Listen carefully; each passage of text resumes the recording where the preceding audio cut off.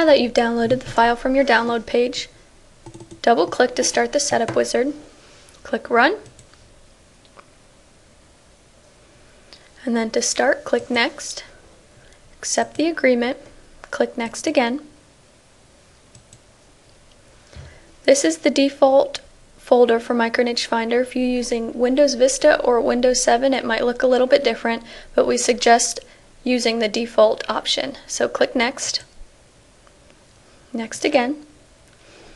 Once you've made sure all this is correct, click Install.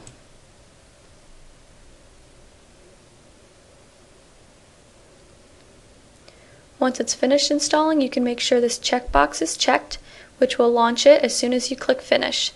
So click Finish.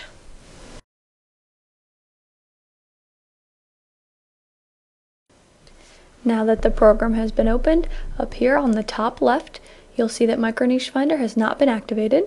All you need to do is click this link, and an activation screen will pop up. Type in your receipt number, and click Activate.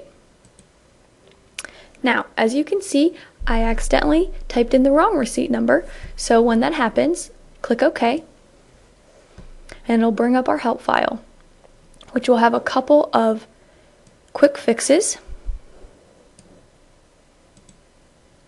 If you don't remember your receipt number, it's also your ClickBank order ID, which you can find in the email when you ordered Micro Niche Finder.